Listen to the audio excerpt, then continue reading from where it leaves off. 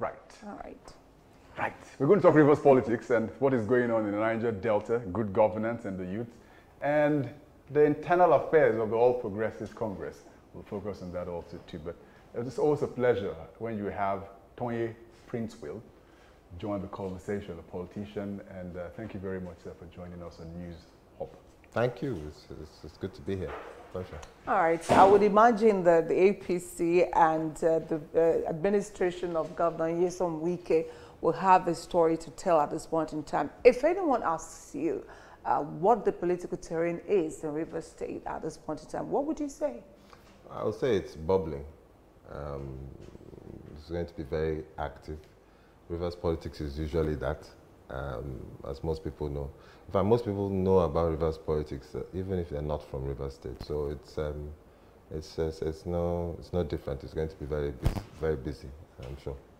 It's always very fascinating too when you think about the Rivers State political scenario leading from 1999 with Odili and then Amechi. So Dr. Peter also too, and then you had Rotimi Amechi. But would you consider your party to be in crisis? I say this because of what happened during the 2015 general election. Yeah, wasn't good. You were a major actor there. It was a horrible experience, I can imagine, for you. Do you think lessons have been learnt, or the self-destruct button is still being pressed? No. Lessons have been learnt, but we're still learning. But we're definitely in a better place now.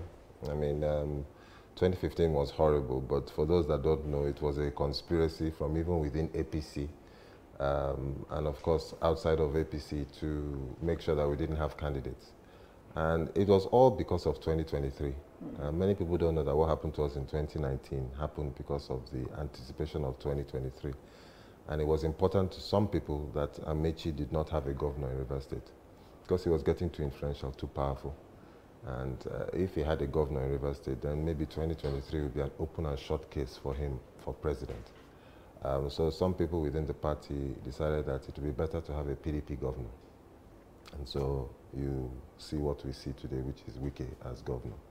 He didn't get there by some stroke of popularity. He got there because some people sat down and conspired to make sure that APC did not win Rivers State. So those intrigues are not always available to the public. Lots of people who are not politicians that know about it.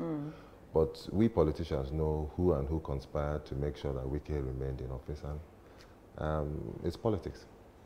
So when you say it's politics, what's your view of Governor Wike's performances so far as the governor of the state? Yeah, unfortunately for Bedi people, we always see things as black and white. Somebody is either good or bad. But I don't see it that way. I think people are shades of gray. There are certain things that Wike has done that are very good. Let's not make any mistake about it. What Wike has built a certain level of popularity since he has been in that office. He has done some infrastructure within the Port Harcourt metropolis, which are visible to the eye when you drive in and see. People's expectation of government is not usually very high. You do a few roads here, you make a few flyovers there, you will receive praises and admiration. But if we really look at what a governor really should do, he's expected to grow the economy, he's expected to reduce unemployment, he's expected to improve people's health care, make education available to the masses. In that regard, of course, I'm not happy with what he has done. But he's done some good things, and you can't take it away from him. Which is a raging argument. I've seen this argument many times when people want to say we have scored points. They will point to infrastructure. But you also point to the fact that it doesn't necessarily translate into development, so in terms of economic development or the, No, but even infrastructure, I can build a few roads and a few flyovers, but what is infrastructure? Infrastructure is the kind of infrastructure that improves the economy of a state or a nation. So I want people to be able to have access from A to B. I mean, if I'm building flyovers along a bar road, that's infrastructure, but how exactly is it improving in the movement of goods from the rural areas to the metropolitan areas? Of course, if you're doing that, you're improving the economy of those areas. If I'm living in Ibadan now, I can commute from Ibadan to Lagos and work in Lagos and go back to Ibadan. So I can save myself rent issues. So that's the kind of infrastructure I'm talking about that grows the economy, not building infrastructure along a flyover. But like I said, many people don't have that end-to-end thinking. So when they see fantastic roads, and the roads that he has built are quite nice, they will praise him. And you can't take it away from the fact that there's a road, and it's a fantastic road that has been built. But there are certain things we want to do, which is we want to reduce unemployment, especially youth unemployment. And when you ask that question, you won't get any good answers, because the truth of the matter is that unemployment has gone up, not down. But he doesn't acknowledge that. Well, I mean, that's not for him to acknowledge, it's for us to assess, and we have. We know that if you want to grow an economy, you need to improve business. So the questions you have to ask are, do the politicians understand the language of business? What does business want? Do they ask business? If you ask business, they'll tell you what they want is improved security. They want to have a situation where they have skilled labor, a skilled workforce. You want to also make sure that you don't have issues like multiple taxation. Like the local government is asking me to pay this tax, this person is asking me to pay that tax. I want to know my tax so that by the time I start to plan my budgeting, I know what exactly my outlay would be. So that level of certainty I don't have. And of course, I want to be able to have access to cash grants at low interest rates. So availability of capital is another issue for business. In each of these 4 points, if you ask the Rivers State government, how have they helped? They will be stuttering. What is their policy on youth unemployment? They will be stuttering. What have they done to improve the employment or employability of the younger population? They will be stuttering. So unfortunately for us, our level of governance is so low that if somebody builds a few flyovers, people will clap.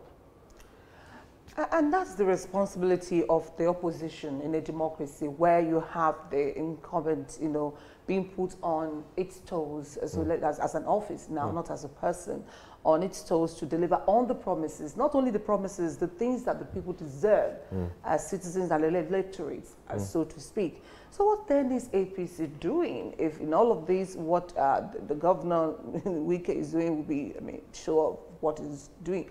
I'll show off if I'm doing something, and then the opposition is not showing what I'm not doing, so it means I'm doing everything. So would it be right to say that APC is very weak? No, I think if we look at opposition in states across the country, I think APC in Rivers State will probably raise its hands as being very critical opposition of Wike. In the papers, on the radio stations, Rhythm FM, for instance, in Port Harcourt is constantly engaging the opposition, and they're constantly engaging the government. I don't think it's a problem of the opposition. I even don't think it's a problem of the state. The people of the state, to a great extent, know the failures of the Wike administration. But you see, it's not so much as just the opposition, but civil society organizations as well. I'm here speaking, and I'm telling you that Wike is doing some good things, but he's doing a lot of bad things that are not helpful to the state. That's not the normal conversation you hear from the opposition. Normally it's attack, attack, attack. And as such to such an extent, the population tunes off when a politician is speaking, because you're thinking the politician has an agenda. Yeah. But civil society organizations have enough credibility to be able to say to governments, and they don't say it enough, this is where you're going wrong, this is where you're going right. Can you please correct that? And sometimes governments will listen because these are credible voices speaking. That's why I'm happy about this new electoral bill that has been signed, because now there's more power given to the people. So the people will have a better say in who governs them. And politicians then will have to be careful that they only prepare themselves for popular inspection. In other words, people will actually say, you did well or you didn't do well. So no, opposition is not weak, especially in Rivers State. But if the opposition is constantly criticizing, then you don't make any comment when the governor does something good. It'd be like, oh, these guys are always attacking. They're never saying anything positive. Like PDP at the national level, they don't acknowledge anything the president does or does well. It's only when they see something wrong that they talk about. We should be able to say, oh, this is not bad, you didn't do bad there, but please, can you do a bit more? That's the position I take. You know, when you came out, I was joking with you that we have several people who watch Silverbird in Rivers State, and we get a lot of calls from them. Yes. And I like your frankness and forthrightness about the issues affecting Rivers State. Many of the things they talk about, the government was trying to deal with. For example, with the Po fire, which they say is directly linked to the suit. And well, it is directly linked to the suit, yes, sir. And we get the air quality reports from Rivers State, which hasn't improved, unfortunately, over the years.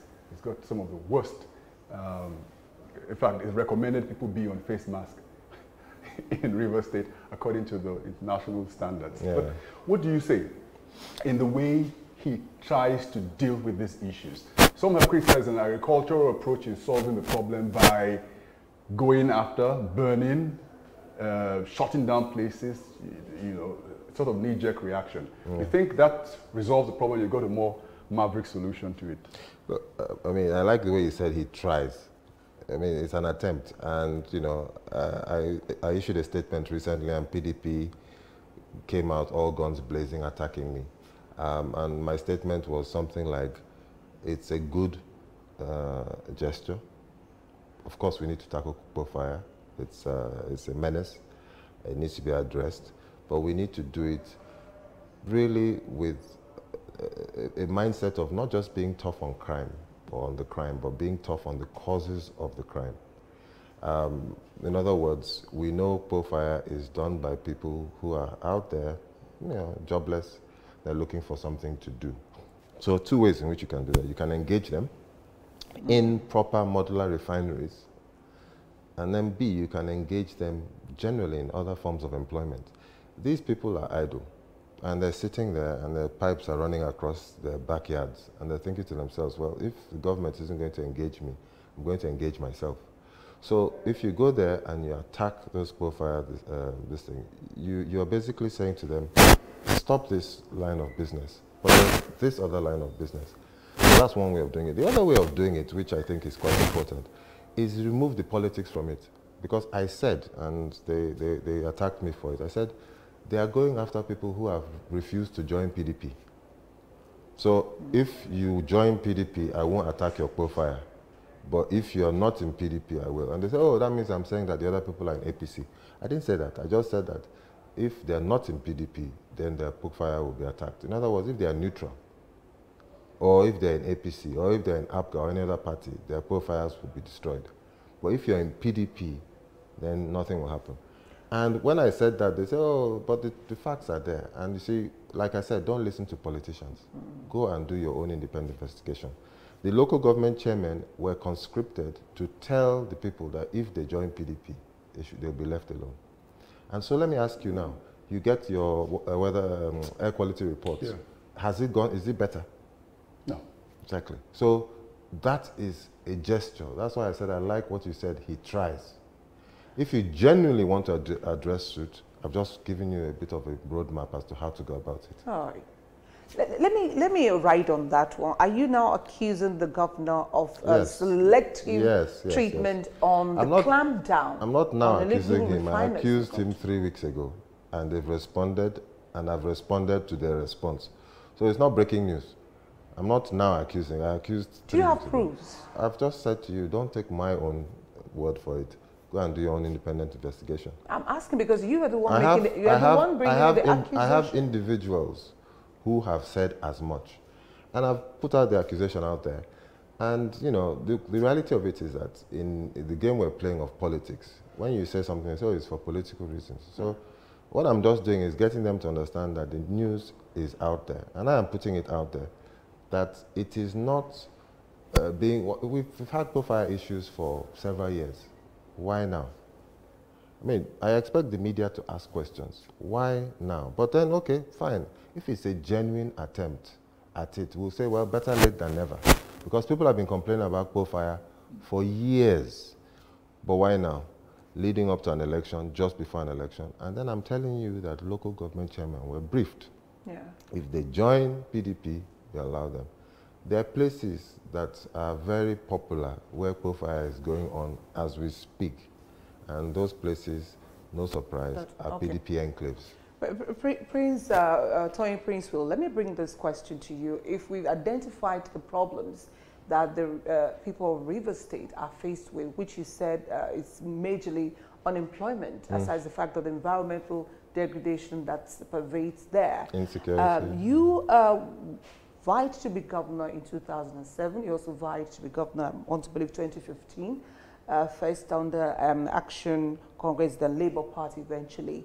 If, for instance, you're now with APC and you're looking forward to getting answers, not just about criticizing the government in power, but bringing about solution, which is number one for an average person who's from Rivers State, job. What are the opportunities you think are there, and how can these opportunities be extended to the people of Rivers so that they can enjoy their state? Yeah, it's a good question you asked. Unfortunately, until now, we've had a political system and an electoral system where it's not always the person with the best solutions that gets elected. I'll give an example that if you have a plane and you have 2 pilots and you're there and you have a choice of which of the planes to join, one pilot tells you that he will give you first-class seat, he will give you food, give you wine, and then when you're on your way out of his plane after you get to your destination, he will give you a small envelope. And the other pilot says all he can offer you is that he can take you to the destination safely. The other Nigerians, many Nigerians would join the first pilot. Wouldn't you? I wouldn't. Why not? Because food and wine is not my problem, and the packet you will give me will not change my life. So I will join the second plane. Why would you do that? Because I want to get to where I'm going to safely. But the other one also offers safety. You didn't. Okay, all right. You didn't mention that. I didn't mention that. I'm just deliberately did not mention that. So I had to ask. So the point I'm trying to make is that even if you have solutions, it doesn't guarantee you a seat on the table. But I'm glad you asked the question. When I ran for governor on a one-point agenda, which was job creation, because I understand that the largest employer of labor should be small to medium-scale enterprises. If Ben Bruce had not decided to set up Silverbird and continue along the line, there'll be lots of jobs that are here today that would not have been. It's not Lagos State government, it's not Buhari, but Ben Bruce that has created an environment that employment is being created. But ask the Ben Bruces of this world how government is helping them. So we need governments to create the environment for business to thrive. But you can't create the environment if you don't understand the language of business. So when I ran on the job creation mantra because I know that I can create the kind of environment that business will thrive in. And I'm happy that we're now looking at an electoral system where people who make sense, people who can actually deliver for the people are available. And then people who can make sense, but they're also not cowards. They're also not afraid. Because the political class, what they want to do is frighten people out of it. And you hear many people say, oh, politics is too dirty, I can't get involved. And I'm saying, no, it's because it's so dirty that you have to get involved. Politics is too important to be left to politicians.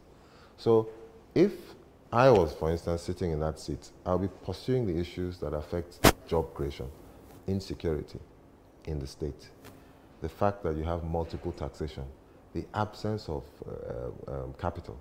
Most businesses, most young people, most adults, old people, if they had a little access to capital at low interest rates or grants, they would set up businesses that would employ people. So if you run on the mantra of job creation, then ultimately you'll be judged by that. And I think that if we created jobs in Rivers State, things would be significantly different. Job creation deals with issues of health. It deals with issues of education. It deals with issues of security. It deals with issues of transportation. Because I can create jobs in Ibadan just by creating an infrastructure line to Lagos. Those are the kind of things that we can do in Rivers State as well. But, you know, I'm tired of talking. Thankfully, the elections are coming, so it's going to be action very soon. Absolutely. Action all the way. I'm sure it's directly correlated to the factors you've mentioned with driving investment into Rivers State. Sorry, can I talk about Dubai? Oh, sure. Do I have time? Sorry. A minute. In your closing. Okay, please. I'm going to Dubai in a few days. I'm going to go and see the expo, but I'm packing a lot of journalists with me. I'm going alongside a lot of young people. I want to show people what is possible. And I mean, going to the expo is like an opportunity for you to see the world in one location. For me, what is very important is that we don't just talk about things, but we actually show people things and show people how you move the country from sand and desert to a teeming metropolis, which is now a tourism hub. I think we can do the same thing here. A great way for us to end the conversation, but this is one of several conversations we expect to have with Tonye Princewill, who is a politician and definitely someone who we are going to hear a lot from as the elections move closer especially in Rivers State. Thank you very much, sir, for joining us. Thank you. Thank you for having me. Excellent. Let's take this quick break. We come back with time for us to say bye-bye, but not before you hear the next Nigerian CEO. Please stay with us on News Hub.